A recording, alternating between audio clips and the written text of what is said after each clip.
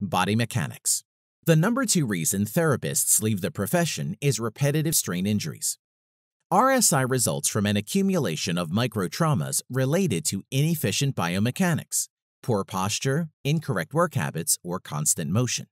Proper body mechanics is the efficient use of postural techniques to deliver effective massage treatments while causing the least amount of strain to your body.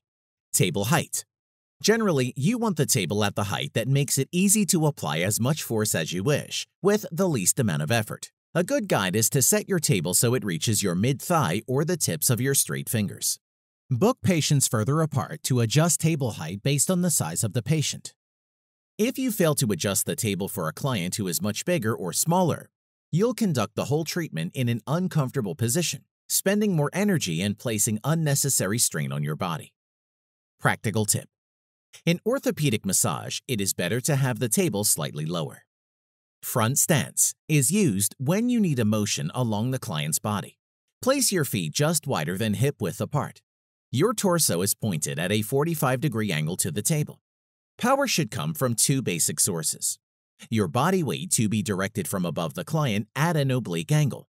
Your feet and the legs should provide the force from the ground. To make a stroke, you are bending your front knee and pushing with the back leg. Once the stroke has ended, bend your back knee. Push off with your front leg while returning your hands along the client. If your stroke is too long, step forward with your front leg while you continue the stroke. For some techniques, you work facing the table when little or no movement along the client is necessary. In this case, choose your posture that is comfortable for you.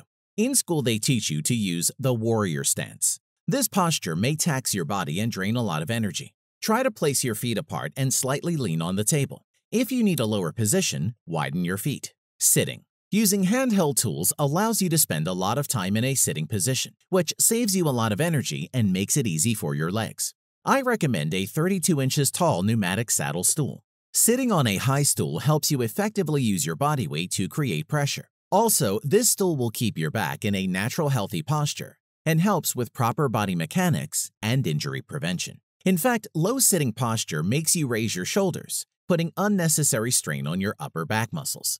Also, you have to apply horizontally oriented force using your muscles instead of body weight, which greatly increases the load on your hands, arms, shoulders, and neck.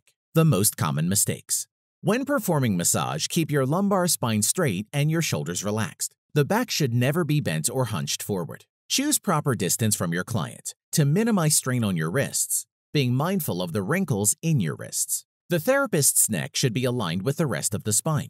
Some therapists have the habit of flexing their neck and looking down at their hands while massaging. Flexing your neck puts unnecessary strains on the upper back muscles, resulting in upper back and neck pain. The shoulders are another common area for injury among therapists. Many therapists raise their shoulders and elbows. Working with the shoulders or elbows elevated and tensed drains more energy, results in fast muscle fatigue, causes more postural strain, and finally, results in shoulder or neck pain. You should find the position where your shoulders are truly relaxed. Usually, you need a lower table height. The arms should never extend more than 45 degrees from the body. Again, you need to adjust the height of your table and stool properly. If you need to extend your arms for cross-body work, then move around the table and work from the same side instead. To avoid repetitive strain injuries of the shoulder, make the movement come completely from the core and legs. The wrists should remain in as neutral a position as possible. There will be a slight extension of the wrists in many massage techniques,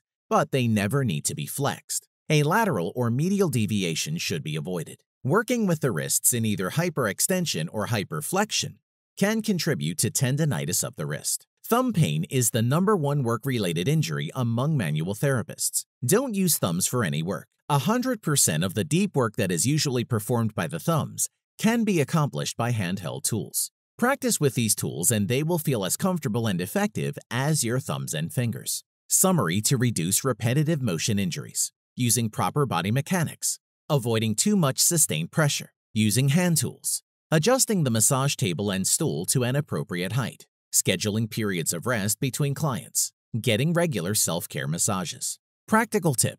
Always work within your limits, even if you use proper body mechanics. Overworking yourself will only lead to the injury and burnout.